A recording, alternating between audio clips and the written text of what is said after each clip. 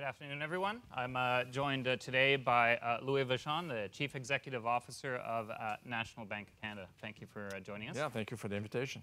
I'll jump right into it. You know, National Bank's biggest business is personal and commercial banking.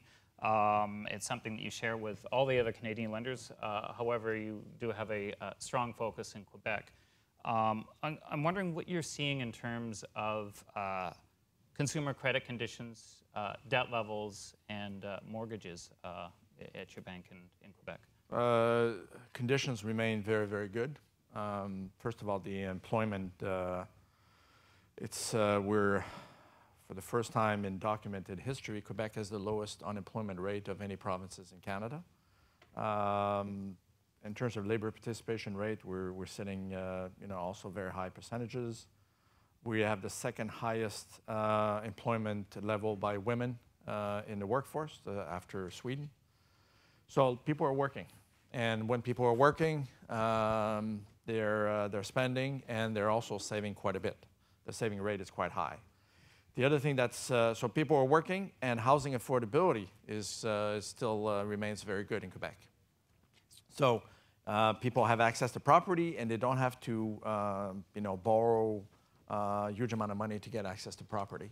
So you end up with basically high savings rate and lower debt to income ratios in terms of debt for consumers. But are you seeing any danger signs looming? And is Quebec, do you see it as a bit different than the rest of Canada? No, danger signs, no. Not in the real estate. It's still, it's mid to high single-digit increases in valuations.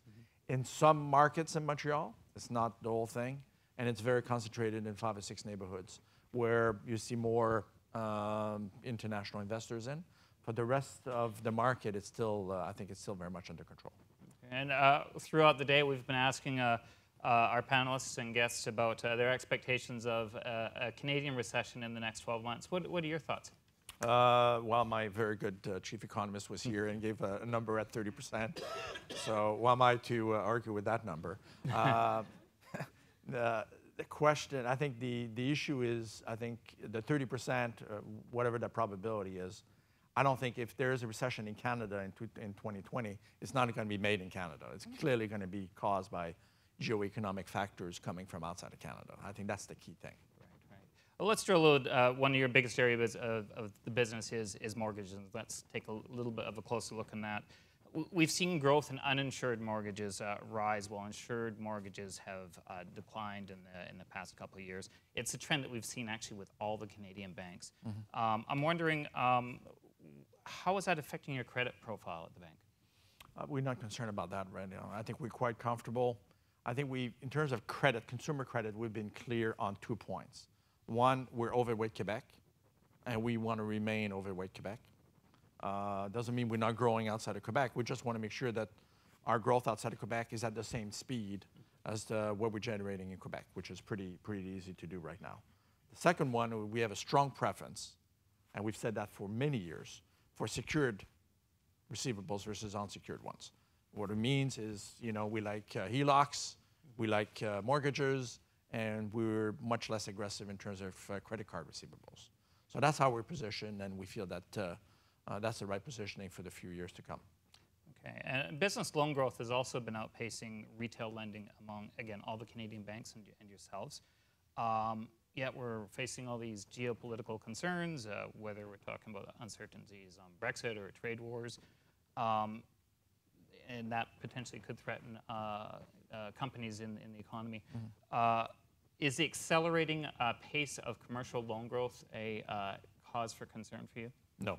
And I'll tell you why. I think there's a couple phenomena that explains why we're having commercial loan growth ahead of nominal GDP growth. One of them is the fact that we've had now through both at the provincial level in Quebec and at the federal level, we've seen accelerated depreciation mechanisms. So we see finally, greater numbers in terms of business investments and equipment than we've had, and that helped a little bit loan growth. The second thing, which is a secular trend, which is true in Canada, and I suspect it's true also in the US, we've had most businesses in Canada are owned by baby boomers. And they're getting to their peak years. And they are now in a situation where they have to pass the baton to the next generation. So this business ownership transfer is fueling a lot of financial transactions. Most balance sheets of commercial businesses in Canada, small, medium-sized businesses, are very healthy. So that means that usually the new buyer, the new acquirer, will leverage up the balance sheet a little bit to acquire the company. And that phenomenon, which we've seen, that's fueled M&A activities in investment banking, and I'll say all of you are familiar with this, it's also fueling increased activity in commercial banking. So that's number two. Number three is a healthy level of development in commercial real estate. And when you're looking at demographic growth in Canada, which is quite high, particularly in the three cities of Montreal, Toronto, and Vancouver, there's a lot of activity in commercial real estate. And that's the third element that's fueling commercial loan growth. Okay. You have one very interesting business within your bank. I mean, you have several, but the one I want to flag is your debt buying business, Credigy. You've had that for a number of years now. It's one of your fastest growing businesses. But however, you said back in August that you guys are now going to be focusing on disciplined growth as you replace assets coming to maturity. I'm wondering, are you still buying debt with that business? And what are you looking at for trying to achieve your, I think you said your expectations were double-digit growth in 2020. Yes, we still are. In fact, the reason we're confident about giving guidance to that business for 2020 in terms of double-digit growth in earnings is the fact that we've acquired the portfolios already. So if we just look at the impact of the portfolios we've purchased over the last few quarters, we more than replaced the assets that were maturing in 2019. So that's why we have good visibility.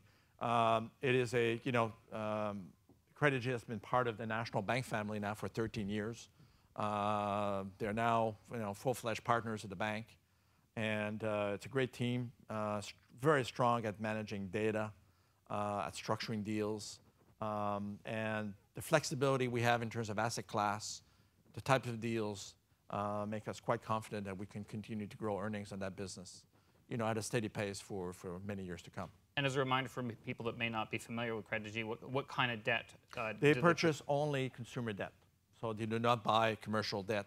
So it's the laws of big numbers. They want to buy credit card receivables, auto loans, mortgages, and they purchase both performing loans and non-performing loans. And so that capacity to go to different asset classes, also different geographies.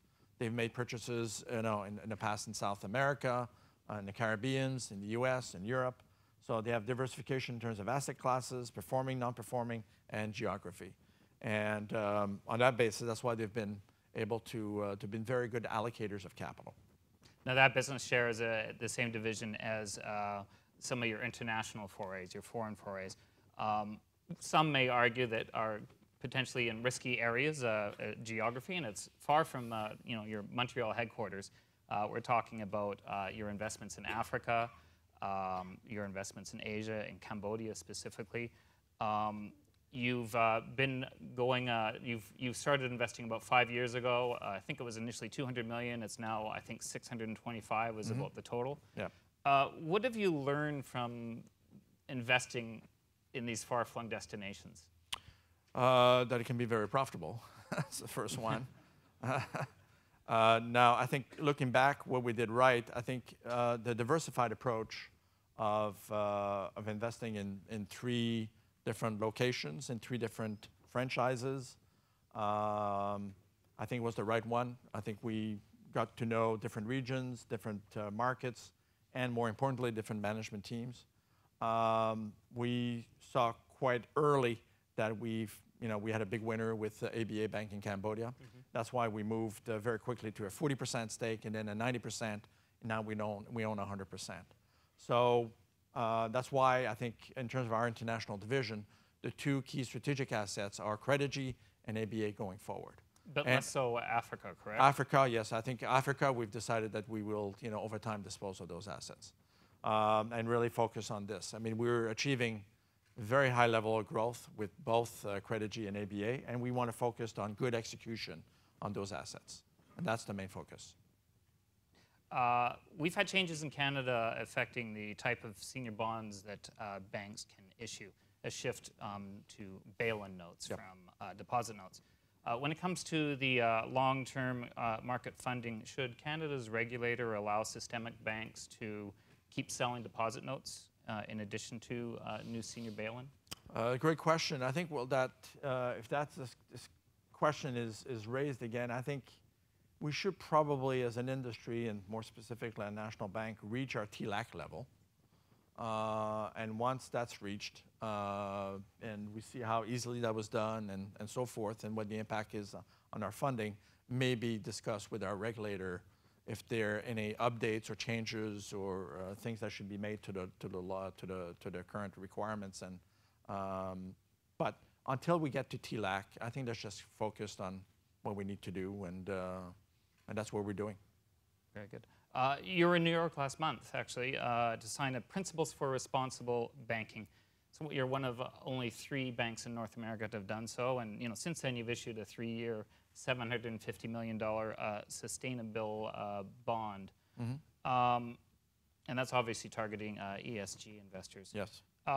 What's your appetite for doing more of these? And is there any advantage to doing this type of offering other than sort of subscribing to the values of the bank? I think the ESG sector is a growing trend within financial markets. It will continue to be. I think that we see that trend, if anything, accelerating. So yes, I think we'll continue to address that. I think, as you know, we need to have the assets on, raising fund is one thing, and deposits and bonds, but we have to have the assets on the other side that match that definition of sustainable, and that's what we're working on. So there's still room to grow, and I think that's a market we're going to continue to access over the next few years, certainly. Excellent. Canadian corporate bond issuance is trailing last year, about 5% when I looked at it this morning. Yeah. It's mainly due to lower issuance from the Canadian banks. Why is that? And do you see the trend continuing, or will the banks start to step it up in terms of issuance? I don't think there's any grand strategy there. I think we all have to meet our TLAC levels, and I think our treasury teams, like the ones of other banks, are being opportunistic and looked around where they can raise the funds and do different deals. So I don't think there's you can read anything in terms of long-term trends in there that's negative on Canada. I think we're just being opportunistic, and as you know, 1 or 2 months can change that trend very, very quickly. Yes. If anything, we've seen is the level of issuance have been very concentrated in terms of calendar and getting so more and more. So no, there's no long-term trend that I see there that's negative for the Canadian financial markets. Corporate borrowers will usually cite the deepness of the U.S. Dollar and the euro for issuing in international debt markets. Yeah. Is that an issue that weighs on debt sales in the Canadian bond market? Well, we're comparing ourselves to the most efficient capital markets in the world. So yeah, okay, Canada is not quite the same level as the U.S.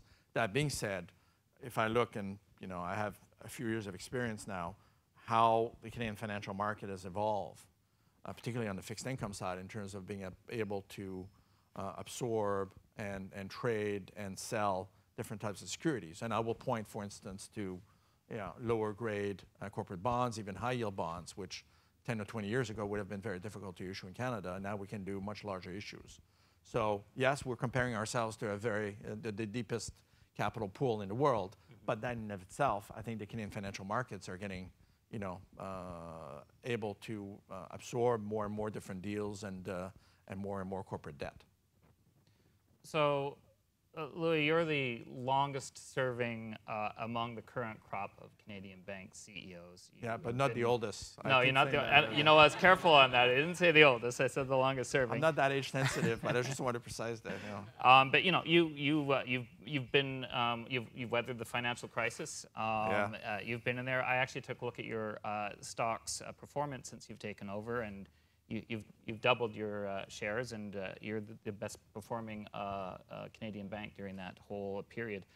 Having said all that, what's left for you to do, and when is it time to retire? Very good question.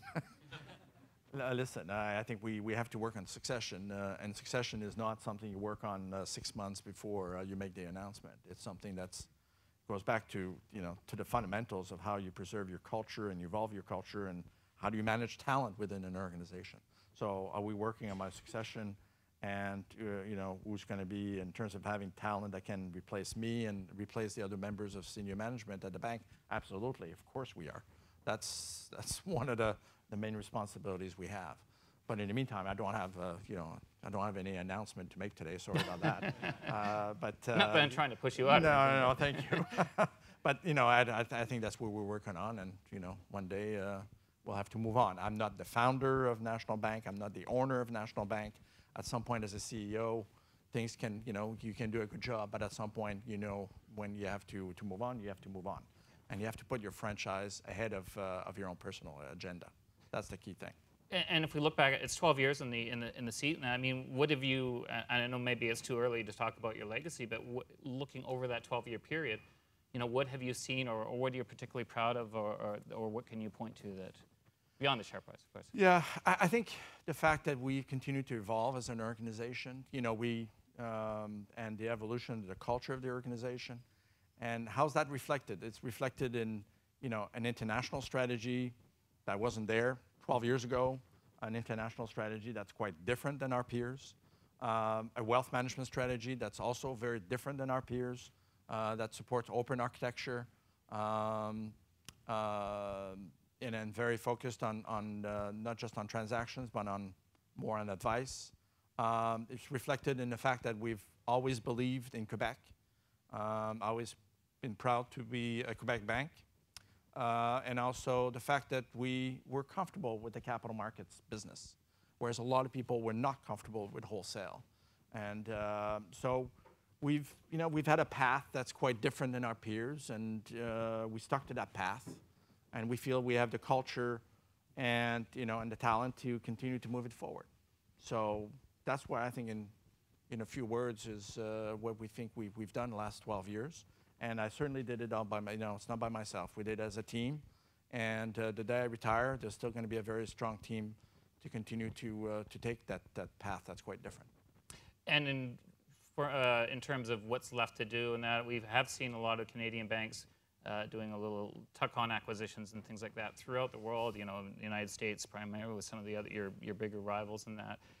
You've obviously had your international acquisitions, and now I guess we're talking divestitures in Africa. But is there anything else out there that you'd be considering looking at or wanting to do? I think there's, the one area aside from international, and on the international front, we've been very we've said quite clearly that we're not looking to do more acquisitions internationally. We really want to focus on the quality of our execution at Credit G and ABA Bank in Cambodia.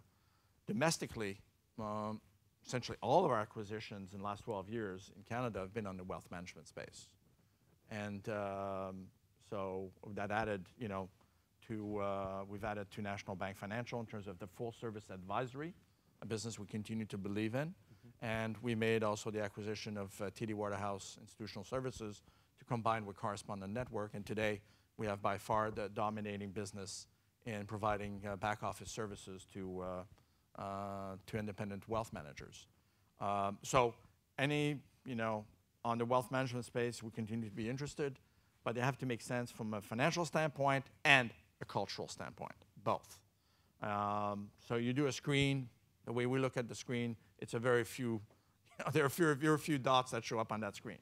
For the rest, we'll focus on organic growth. But that's by far, and frankly, I've made acquisitions in the past, in the last 12 years. I don't like acquisitions. I feel they're risky. They really take a lot of time and attention, sometimes out of proportion to the financial impact they can potentially have. So I think management, our team knows that when they bring an acquisition thing to me, it has to be a pretty damn good thing. Because my first thing I say is, no, don't bother me. And that's the polite version of it.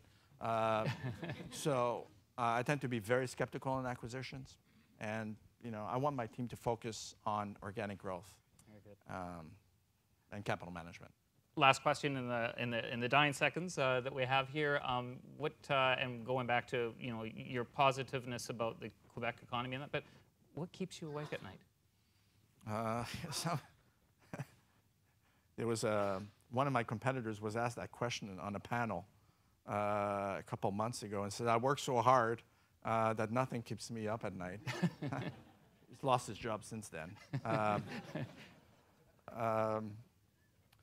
I think the biggest, the wild card is, and aside from international uncertainty in terms of what the trade, how the global trading system will look like 3 years or 5 years down the road, cyber is always a big one. That's the one that you could wake up one day and data protection, and that's one we always have to take quite seriously, and that's one that continues to, I think, to